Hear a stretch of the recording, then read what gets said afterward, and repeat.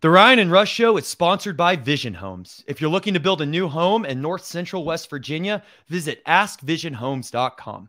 Vision Homes, building you a house you're proud to call home. And don't forget to subscribe to the Ryan and Rush Show, but don't take our word for it. Take Coach Nealon's. Hi, this is Coach Don Nealon, and you're watching the Ryan and Rush Show. Please subscribe.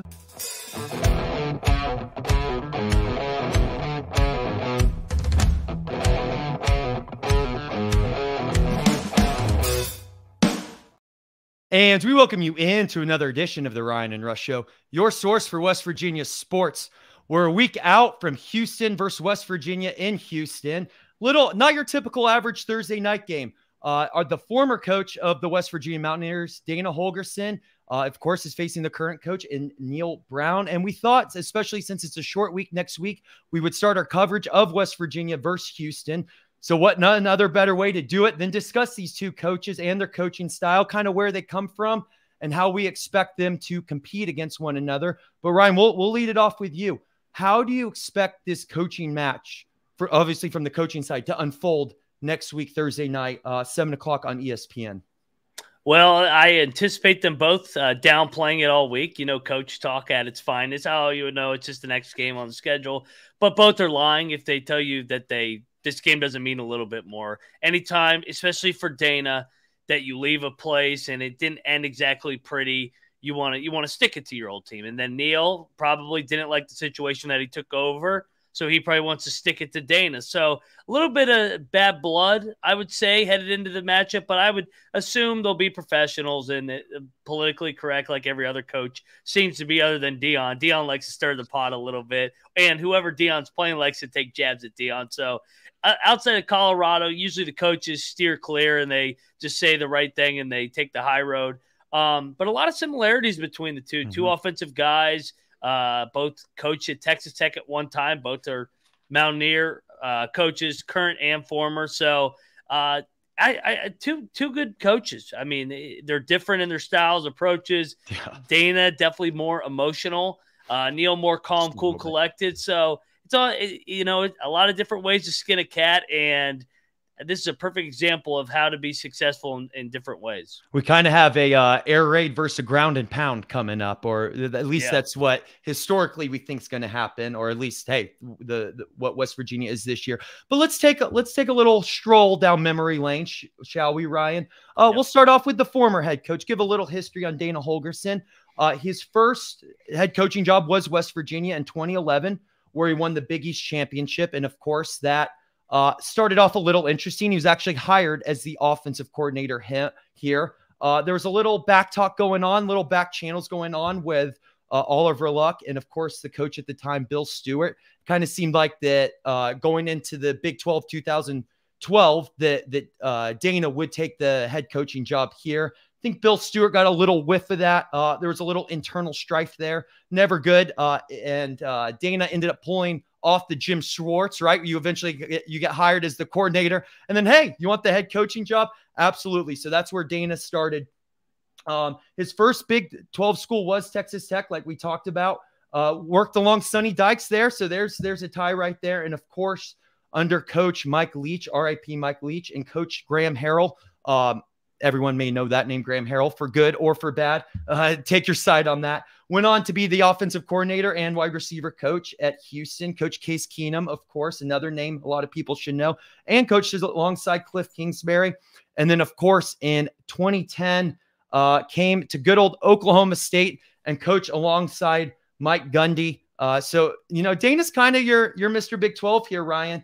Ended up going 61 and 41 at West Virginia. At Houston, currently 29 and 23. Of course, mostly of that's the American Conference, because this is Houston's first year, as we know. Of course, as you talked about earlier in this episode, things ended a little badly in 2019, maybe to end of 2018, after that Camping World Bowl loss to Syracuse. Didn't even take the flight back home, went straight to Houston, and we usually know what happens there. He wanted $4 million at West Virginia. They ended up, I guess, getting Neal Brown for around $2.5 to $3 million. And obviously Dana had some great years here at West Virginia. Ryan did amazing job. I think ended up getting up to number 12 one year won some great bowls, beat Oklahoma. And in the, what was it, Sugar Bowl, what was that, the 70-33 game, and did a lot of great things here. Clemson.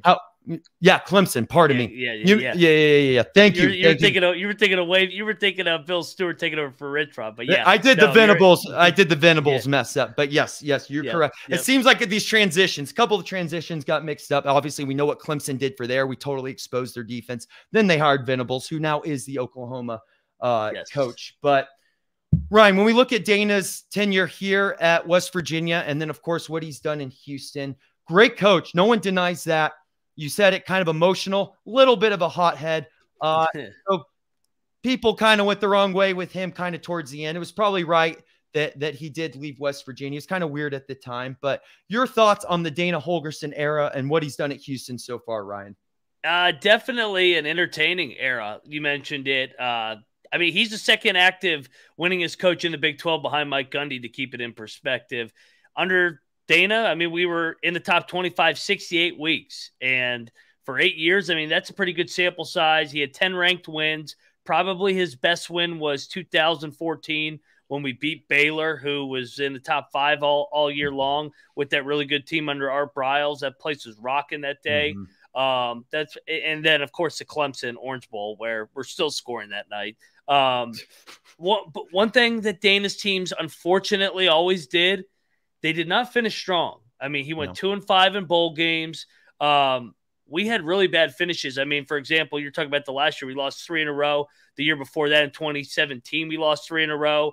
2014, 2013, and 2012, we had stretches where we lost 5 out of 6, 6 out of 7. So we always stumbled down the stretch with Dana.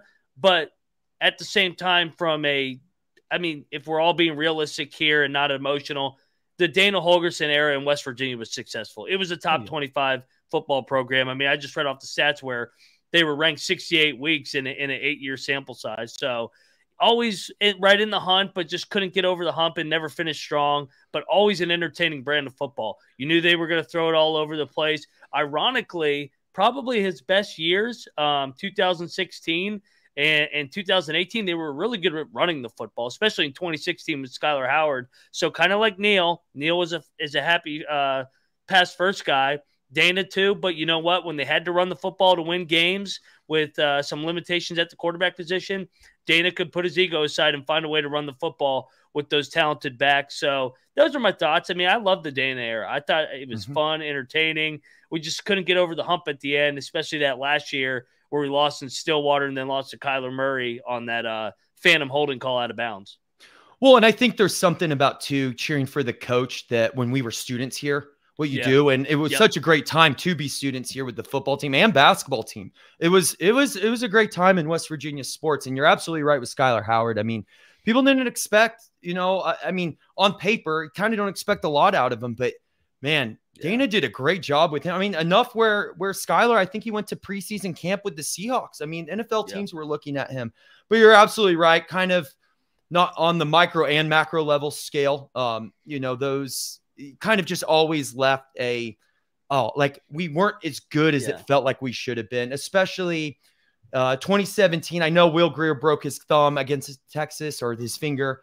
And that ended we weren't as good, obviously, from there. You don't have Will Grier, but of course the 2018 year with Will Grier, Dana's last year here, just went off to a great start. And then you lose to the Iowa State game. I mean, that happens, but the Oklahoma State game, that one really hurts. And then of course the BS against Kyler Murray. And then, Grier had a couple fumbles in that game where he tried to turn something into nothing, where Oklahoma was able to capitalize. And then of course the whole Syracuse Camping World game, but our team wasn't there. Our team didn't show up. Dana knew he was out. So it just, we knew, like, it seemed like at the time, once every 4 to 5 years in West Virginia sports, like, you have a chance to be a national contender. Right. And that year felt like the year. You got Will Grier from Florida, and it just didn't happen. But that record was not a reflection on that year. Yeah. Unfortunately, the good defenses were in 2016 and 2014.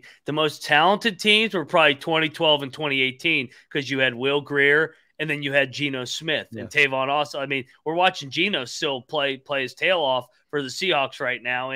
both those teams kind of spiraled down the stretch where you start 5-0, you're in the top 5. We talk about how Neal was on the other side when they beat us in Lubbock. But yeah, both years just spiraled down the stretch because the defenses weren't consistent enough to pair with those talented offenses and the quarterbacks.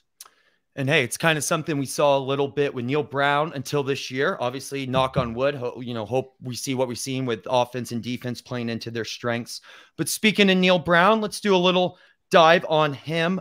He started his Big 12 career in 2010 under Tommy Tuberville, kind of took over part of that new regime as the Mike Leach regime left. The Tuberville era comes in. Neal Brown was at Texas Tech. 2013 through 14 was the offensive coordinator and quarterback coach for his hometown and where he started his career, Kentucky, under Mark Stoops, of course. And then 2015 through 2018 is when he made it to Troy.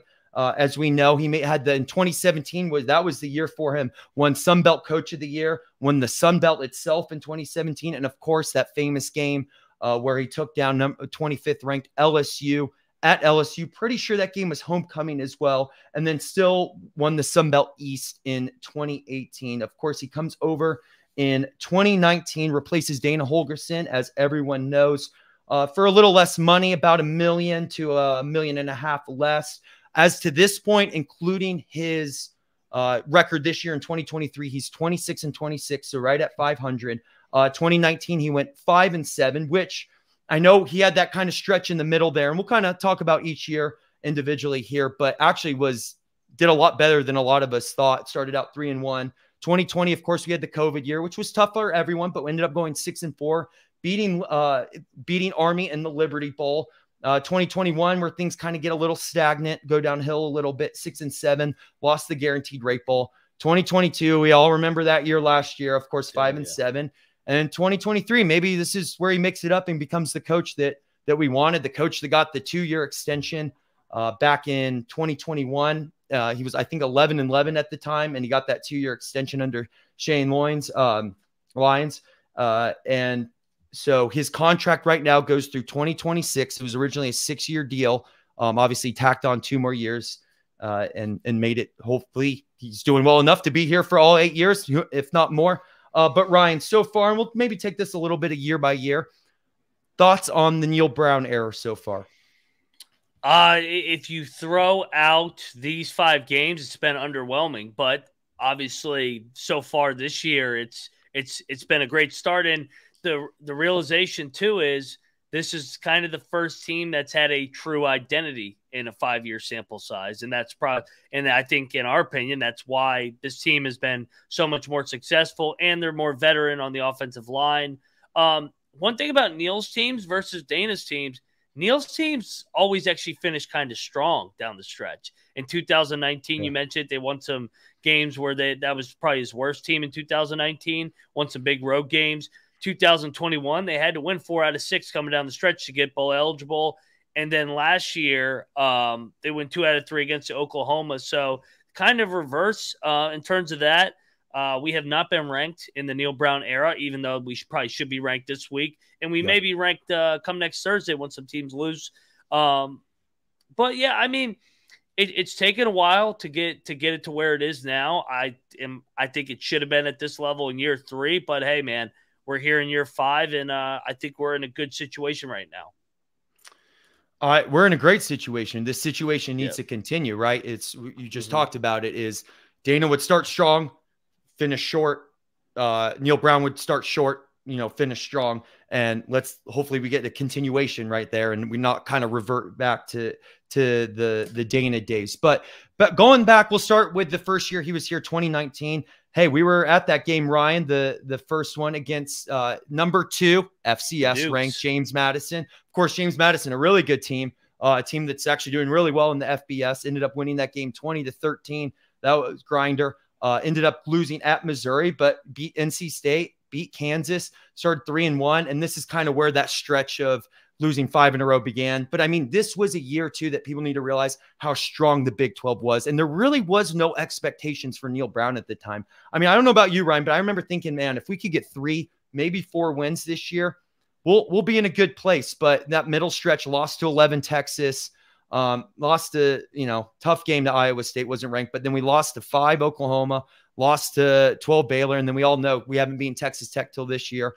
but ended up beating number 24 Kansas State, lost to number 21 Oklahoma State, and then won at TCU. Shocker. For some reason, we always do great at Fort Worth, rounding out the record to 5-7. Ended up being, like I said, a solid year with 5 wins, more than I expected.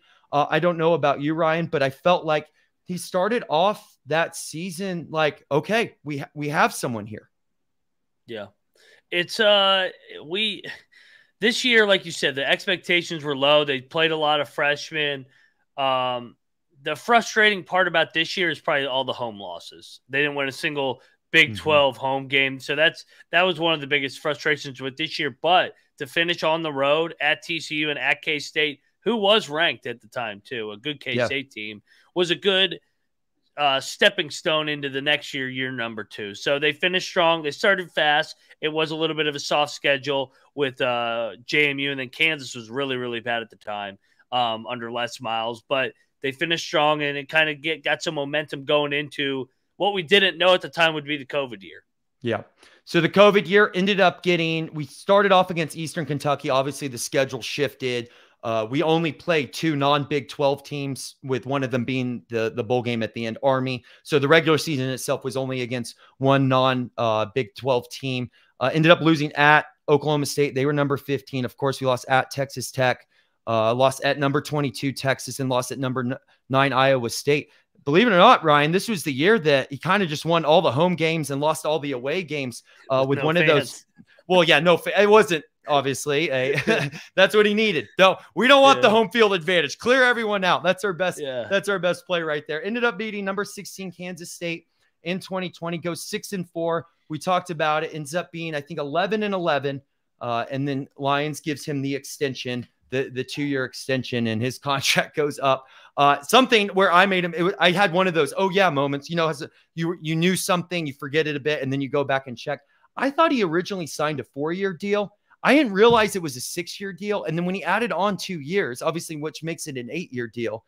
Why? I know other programs and stuff were interested in Neal at the time. And there was a little bit, we need to protect our coach. We may have something here, but you're 11-11 and coming off a pandemic year. Maybe give it one more year before you sign this extension. Like we said, it may end up working out for us. We're hoping it is. Off to a great start this year. Keep it going. Let's say, hey, good thing we actually got that extension. But still on paper, Ryan, interesting extension for Neal Brown.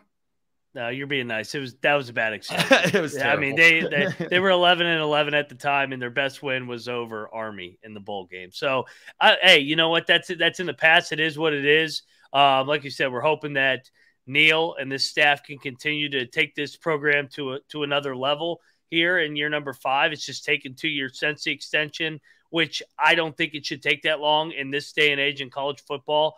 But it's crazy too. You take out the 4 home games, the 4 home wins this year. It with actual fans in the Neal Brown era were 13-9 at home, and that's including 3 wins this year. So headed into this year, he was 10-9 at home when it actually is a Mountaineer field. So that was what we talked about in the preseason as one of our nitpicks of the Neal Brown era is too many home losses, which they fixed this year. Yeah, and got to keep it going too. Win out your home games, of course, win a couple more on the road and you'll be good. Let's go to 2021, Ryan, and then we'll maybe merge 2021 and 2022. They lost at Maryland, which was absolutely ridiculous. Of course, beat LIU, end up beating, a game at Virginia Tech, which was nice. Lost at Oklahoma. That was the Garrett Green, the snap that went too far. It happens, of course.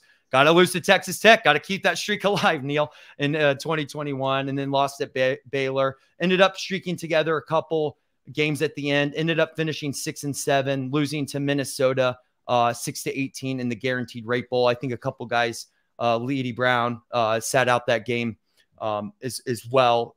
But it was at that time, Ryan, and we don't need to go hard into 2022. Kind of had to reverse the 5-7 everyone remembers last year. Maybe it's better if I don't bring up 2022. Yeah. But I think the thing with Neal is, yes, we saw the kind of progression and then it just kind of plateaued. And that's why everyone was questioning the extension, you know, especially that loss at Maryland, not being able to finish the game at Oklahoma. I get Oklahoma was 4 in the country, but they clearly weren't playing well. And it just felt like whatever was happening, we just couldn't finish games, or one side of the ball looked great, the other side didn't look great. And it didn't seem buttoned up. We couldn't get anything consistently going. And I think that's been the biggest. No.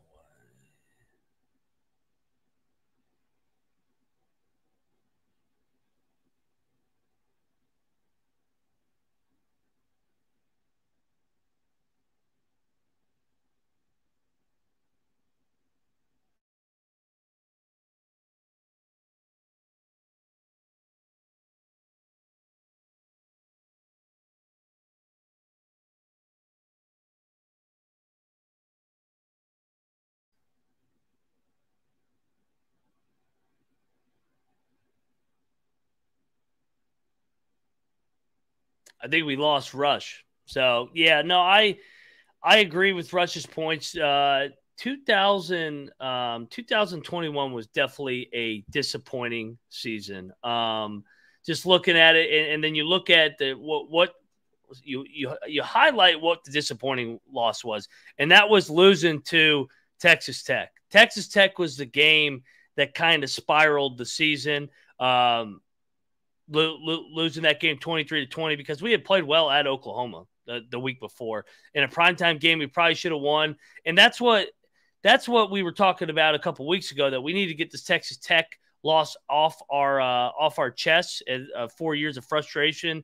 So, I mean, that 2021 was definitely a disappointing year. On to 2022 of the Neal Brown era, I think that everybody agrees on this one that beyond disappointing. It started at Pitt, a game we should have won.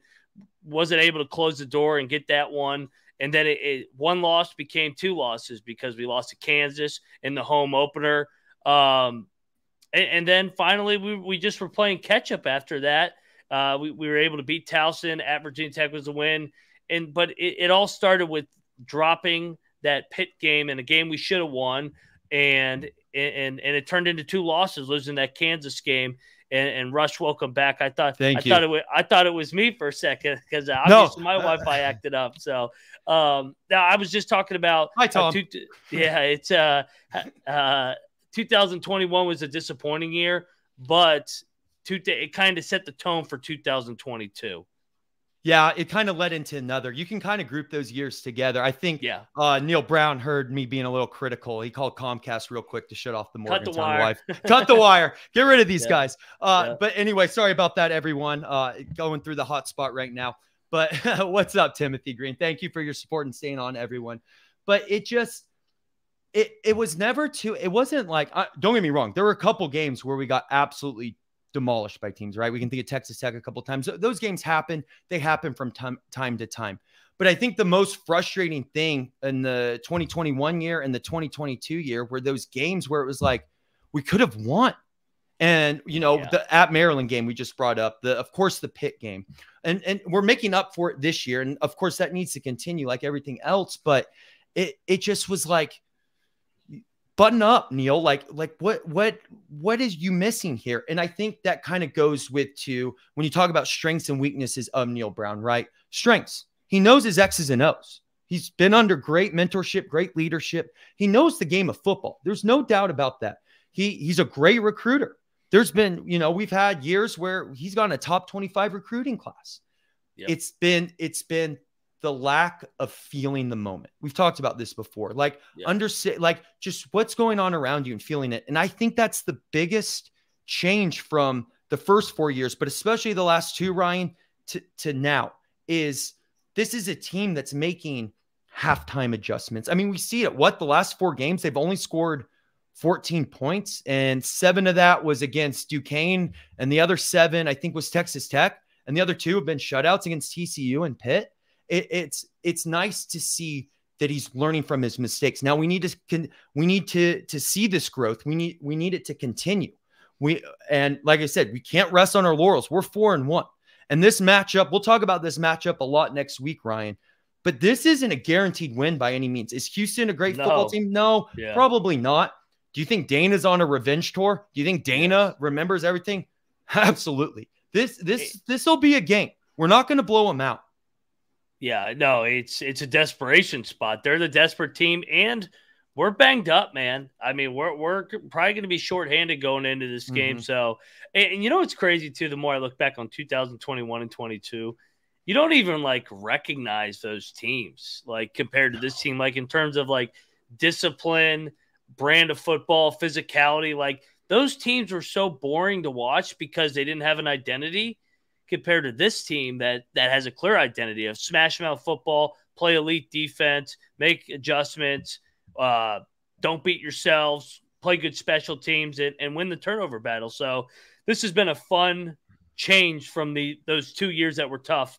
And even the COVID year, man, this team's way better than the COVID year too. Oh yeah. And with that team finishing 6-4. Well, and I think too, the lack of identity comes from, I think Neal was trying to put out too many fires at once or try to make everything good instead of playing into your strengths, right? That's that old saying, if you have everything, you have nothing. Or if you try to fix everything, you're going to end up with nothing. And it goes back to that preseason press conference that Neal Brown had when he's like, you know what, this year we went back to basics. We practiced open field tackling. We just stripped everything down to the most basics, because if you get the fundamentals right, then that's something you can build off. You know, your foundation's the most important thing of everything. And it's something that I think he's always known that, but I think he finally understood accepted it. Yeah. Yes, accepted it and realized, you know what, we got to get back. And it's showing. The defense is flying around. The offense is taking advantage of their line. Good Cole Taylor tight end, running backs, what your quarterback's able to do. And then, you know, a couple physical wide receivers when they decide to step up. So it's good to see the adjustments that are being made, but hey, there's still a full season ahead. It's a long season. And as we know to this point, it's a war of attrition. So got to stay healthy too. There is a luck factor in this as well. 100%. And to get back to the original episode title, Dana versus Neal. Neal's done what Dana did in 2016, where you got a guy in Skylar Howard who we've compared Garrett Green to in terms of competitiveness, limited, but you love having them as your quarterback. Dana ran the ball all year long that year. They ran for over 3,000 yards on the season, 5.5 yards a carry with multiple talented guys in Crawford and Shell. I mean, they are doing the exact same thing that 2016 did. And ironically, that was the only year that Dana won 10 games. So, I mean, it's ironic because they both want to throw the ball, but what you got to accept what your personnel is and embrace it and get everybody to buy in when you have a veteran offensive line. So it's kind of funny just looking back at 2016 and seeing so many similarities to that really good team in this team this year. And it doesn't even have to be West Virginia, Ryan. You can name any NFL or college football team. It's amazing what happens when you establish the run. Yep. It's everything. It's everything. Because then we trust, you know, someone like Garrett Green. Okay, establish the run. Maybe they're getting to, but it opens up the passing game. It does. It does great things when you establish the run. So anyway, that's today's episode. We will be back next week, a week from today, short week next week. We've got some basketball ahead. Obviously, we're talking this game. We'll be talking about this game all week, but we'll throw some basketball in their episodes. We'll have that nice crossover going on. We love and appreciate every one of you. Thank you for interacting in the chat. Thank you. Excuse me again for the interrupted Wi-Fi, but appreciate the support, everyone. We love you. Again, thank you so much for everything. And hey, reach out to the Ryan and Rush Show at gmail.com, and we'd be happy to send you a free hat. So again, thank you so much. The one that Ryan's wearing, they're good hats. So anyway, love you. Have a great day. The fun continues on the Big 12 college experience after this show starting at 6 o'clock.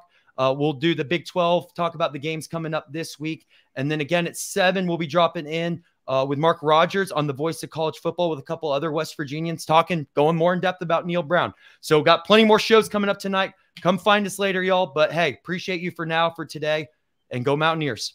Let's go Mountaineers. See you guys. Have a good weekend.